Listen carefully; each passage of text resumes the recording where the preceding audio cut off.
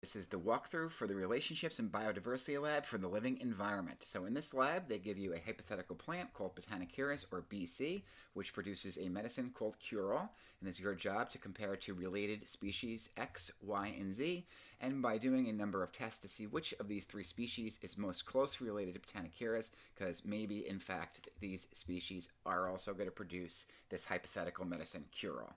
First test is a physical test comparing the structures of the leaves. Now, what you want to do is you want to look for things that are going to be either pointy or branched. That's probably the best way to draw the comparison. So with Botanicurus, you can see there's a lot of branches right here. Species X has no branches, but very, very pointy. Species Y has like these big chunks. I wouldn't really call them branches. Species Z has lots of branches, but also has a little pointy in the end there. So next, we're going to compare the seeds. When you compare the seeds, what I want you to look at is, number one, the color. Which one is going to be most similar color to BC? You can see some of them are light beige, some of them are dark. And the second thing, you should look at the shape. So you can see this one's round, BC is long and flat. There's other ones long and flat, and some are super duper small, and we can see, I don't know if they're flat or not, but they're definitely small. So it's not hard to see which one is going to be resembling BC. So the next physical test is going to be examining the cross-section of stems. A cross-section of the stems, looking at these microscopic structures called vascular tissue. Botanicurus is considered random. It's sort of scattered around. Species X, you can see right here, it's actually organized in these big bundles going around, forming a ring. So when you make a note of this, you got to consider whether it's scattered or circular. So BC, I would say it's scattered. Species X is going to be circular, and you can see right here, this is another circular, and that looks pretty scattered to me. So you got to tell yourself which one is going to look closest to the Botanicurus. Up next, our first molecular comparison, chromatography. Chromatography is actually used to separate pigments. Each plant may contain different types of pigments, so if we could separate them, we could see what types of pigments are in that plant. So here's the hypothetical plants right here. This is the pigment blots, and we need to separate them using this chromatography paper. So we have it in order BC, X, Y, Z.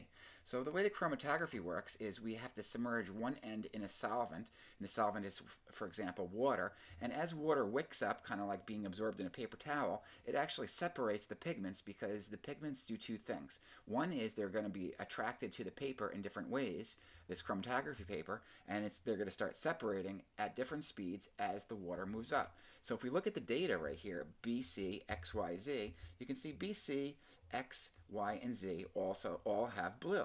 But there is a difference. Not only do you have to look at the colors, but you have to look at how far they traveled up. So this is actually dried.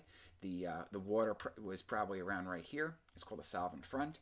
And we can see that the blue did not travel as far as the blue in the X, so it's probably a different shade of blue or type of blue. And then we have green, and then we have red. So you got to make your comparison. Which one of these blots of this chromatography pattern looks most similar to BC? So you make the call and make your mental note. So now, guys, we're going to talk about indicators.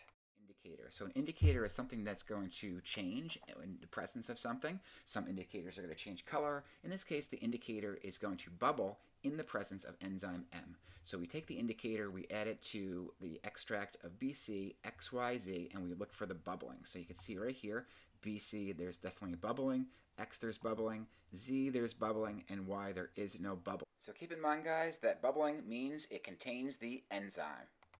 Finally, guys, the genetic comparisons, your favorite.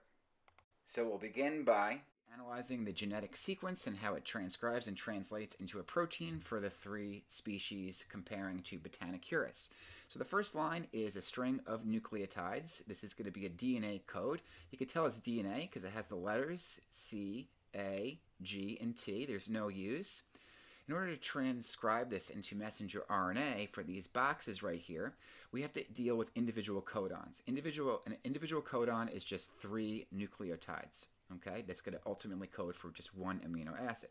So to get the messenger RNA codon, you just follow the base pairing rules, A with T, C with G, and whenever you're about to write a T, just change it to a U. Simple as that. So C goes with G, A goes with not T, but U, and then C goes with G.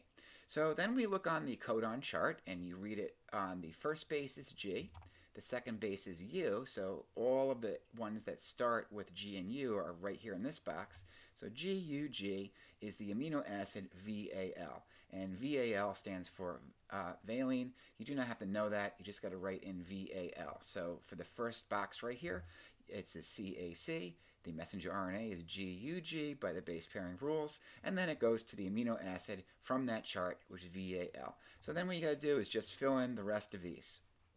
And then what you can do is you count the number of differences that each one has compared to Botanicurus. So the idea is the less the differences in the amino acids, the more closely related it is to Botanicurus. Last test deals with some review of biotechnology techniques. So we're going to be looking at restriction enzymes and gel electrophoresis. So first up, what is a restriction enzyme? A restriction enzyme is an enzyme that's going to cut DNA at a restriction site, and a restriction site is a very specific of DNA where the restriction enzyme cuts. Here's CCGG.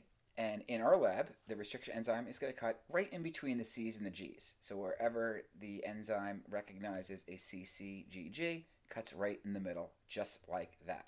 So what we have is strips of paper, okay? BC, XYZ, each have a different genetic sequence. We have to compare both the number of fragments produced from these cuts as well as the size of each fragment, because each DNA is different. So for example, I see a CCGG there.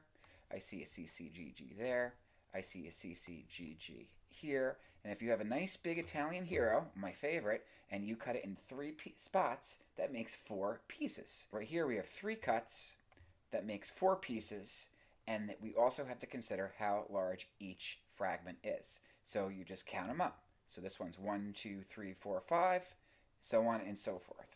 So to answer the questions here, there's 4 fragments are produced, and the number of nucleotides in each fragment, we have 5, 9, 11, and 12. That's the varying lengths of the fragments.